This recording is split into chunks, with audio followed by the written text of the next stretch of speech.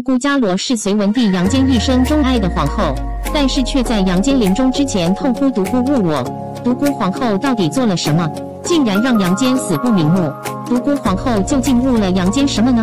杨坚在重病卧床的时候，当时的太子杨广做了2件事情，让杨坚痛恨不已。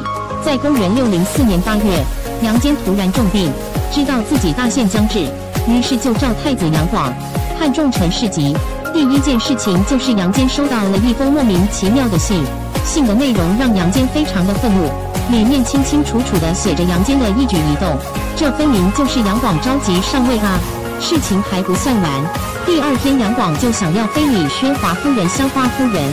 薛华夫人好不容易才得以脱身，杨坚非常的愤怒，捶着床说：杨广这个畜生，我怎么可以将天下交给他？独孤是误我。但是杨广的所作所为又与独孤伽罗有什么关系呢？其实杨广之所以能够当上太子，都是独孤伽罗和杨素一手促成的。独孤伽罗对杨坚看管得非常严，不允许他有其他的女人。杨坚在伽罗生病的时候宠幸了一个宫女，结果皇后独孤病体，带着人立马将这个宫女处死了。杨坚因此还负气出走。独孤皇后在听到朝中的大臣有谁的妾室有孕，就会想方设法让杨坚教训这个花心的男子。对自己的丈夫和其他人都是如此，对自己的儿子自然也不例外。但是身为太子杨勇，他娶了很多的妾室，其中对云昭训非常的宠爱，他的待遇完全可以与太子妃相比。太子妃因此一病不起，很快就病逝了。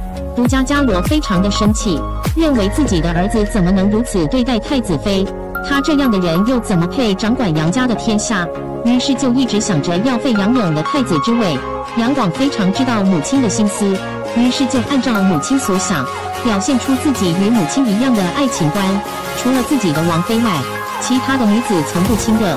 杨广的表现深得母亲的欢心，在独孤伽罗一手的操纵下，杨坚最终做出了废长立幼的决定。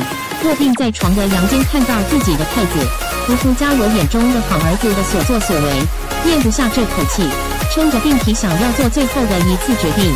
他命身边大臣将杨勇叫来，杨素心中清楚情况不对，于是马上通知了杨广。杨广带着右庶子张衡来到杨坚的寝宫，很快就传来了杨坚驾崩的消息。对于杨坚的死，史书的记载也并不清楚。杨坚的妻妾和杨勇的妻妾都被杨广占为己有，继位的杨广非常的荒淫无道，滥用名利，致使隋朝灭亡。